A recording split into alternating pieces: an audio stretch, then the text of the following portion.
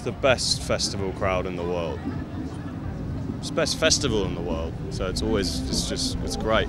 I feel like we appreciate it more now.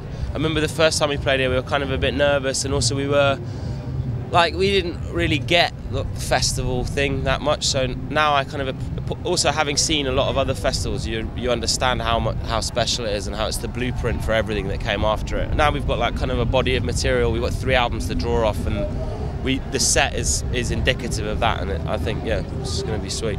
A lot of the newer songs are a bit more heavy and kind of visceral. I guess they're more, not that they were designed to be, but they definitely fit into a sort of festival, or just playing them live. They just work better. They're more primal and they're heavier, so you get more of a physical thing going on. Yeah, our video was very hard to shoot.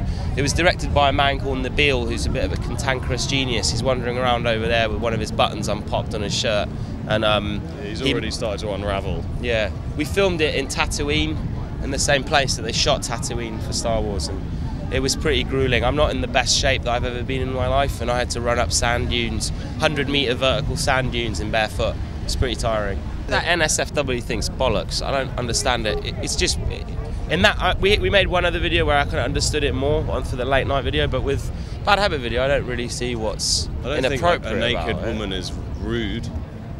I don't know. I thought we were in the 21st century.